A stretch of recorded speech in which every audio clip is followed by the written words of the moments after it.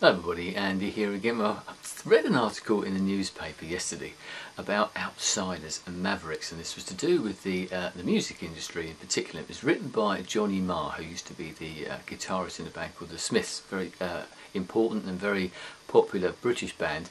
And I sort of read that and I thought, oh, that really sort of chimes with a couple of things that videos that I've done recently. One was about Where Have All the Rebels Gone, which was a few months ago, and one recently was Is It Just Me, with all the sort of the globalisation, the sort of homogenisation of things that are going on now and how everything seems the same. But amazingly enough, today I've had two examples, once on the radio first thing this morning and talking about another sort of music person talking about this sort of outsider thing. Then I read something in the newspaper earlier on today talking about a book that's coming out which sort of deals with the same sort of thing. So whether this is something that's sort of creeping up and something that needs to be done, maybe it's because of that sort of homogenisation thing that I was talking about before. Cut to the chase of what I'm talking about before I completely baffle you all over the place. People from the outside look at things from different ways. What Johnny Marr was talking about when talking about the music side of things is that most of the big influential bands, people that have come along, have had someone there, usually the manager, but quite often the people within the band as well, who've come from the outside. They've not come from within the music industry itself. In some ways they needed to come from outside. People like the Beatles, yes, they had Brian Epstein, who was an outsider. The Rolling Stones had a manager who was an outsider. People like that did it.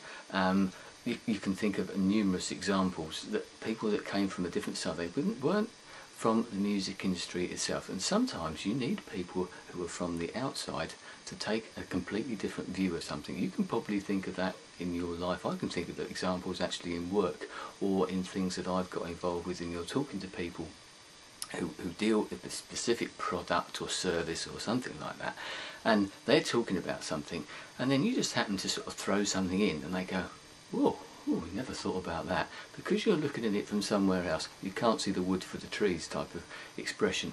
And I think this is something that obviously other people are picking up on as well. This is what we need nowadays. I mean, the maverick expression, as we said, is something that came out a lot in the US presidential election.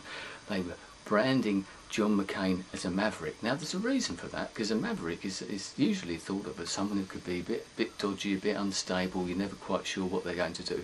The last thing you probably want someone who's possibly the most important person in the world, or most influential person, powerful person in the world. But probably the reason they did it is because they thought that something needed to change. Where we heard that word before. Something needed to change. They needed someone who was different, someone who might look at things from a different way, someone who was possibly an outsider. So this is coming across lots of different ways, and I also think that this works here as well. Something that this is doing, that YouTube's doing, because one of the things that Johnny Marr was saying about the music industry, you look at it now, the way that the internet has opened up the world really to all those outsiders, you and me, who are outside of something. We can't get involved in making media things, we can't get involved in making music in the sort of traditional way of doing things. It doesn't matter how good you are in something, the people don't come to you, you have to go to them, and usually you have to do it through certain channels. In the music industry, it's usually by getting involved with one of the big record companies and trying to get an A&R man or someone like that to come out and see you. But now you don't have to do that. A lot of these people in the past didn't do that. They started up their own labels, their managers looked at it in a different way and they started things on small labels or whatever. If it's good enough, if it's different, it will succeed. As we look at something like the punk movement from the sort of mid-70s, although when the Sex Pistols came along they weren't hugely original music-wise, but they were different in lots of other ways. They did it as a do-it-yourself sort of culture. Yes, I know they signed to a major record label in the end, but all the other bands that came in their wake came because of that sort of, you just get three chords together, go and form a band. They watched something that was different, they got inspired because this was something from an outsider, someone who was a bit like them. They were all outsiders, and it's good to feel involved sometimes, and they sort of followed on, and that whole thing exploded. It took over everything, not just music, it took over art, the media generally. We're still feeling those sort of ripples that came across from that sort of punk era. I know a lot of it's been sort of brought into the sort of homogenised world, but those influences are still there, those things are still happening, and the internet is another great example, as I said. It's enabling all of us, whether it be musicians, video makers or whatever, to put our points of view out there. And some of them will get found and some of them will sort of make their little niche. But the reason we do this is not because we're sort of searching for fame or we're searching for fortune. It's great if you get, you know, if someone wants to give you some money or something, but you're doing it because you want to do it. And that's one of the big things, whether it be music, you have to do it because your heart's in it.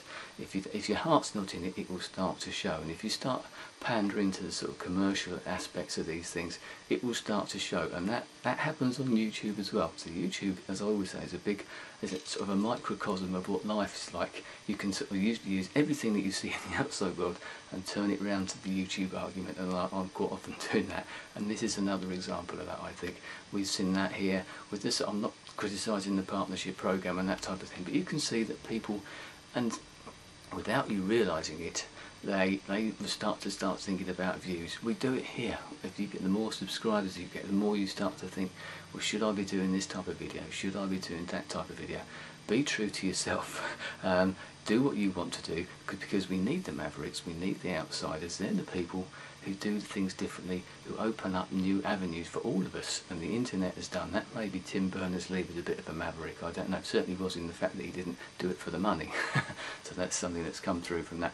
So do it yourself, do it your way. You know, to quote Frank Sinatra, did it my way. And that's what we need to do here. We need to be true to ourselves, true to our convictions, true to our consciences, and that will make it a lot better. And I think people will respect you a lot more for that. I will certainly respect people more for that, whether it be on YouTube, whether it be in the art world, music, film, media generally.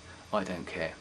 If you do what you're being true to yourself, true to your convictions and true to your beliefs, etc., then I think you'll get a lot more respect than you will if you're just doing it purely for the money. And we can see that only too much in the music industry, the way that things are going now, can't we? Anyway, that's enough of that. So be a maverick, be an outsider, but be true to yourself. An expression I always like to use: be original, be yourself. And you can say that you did it your way.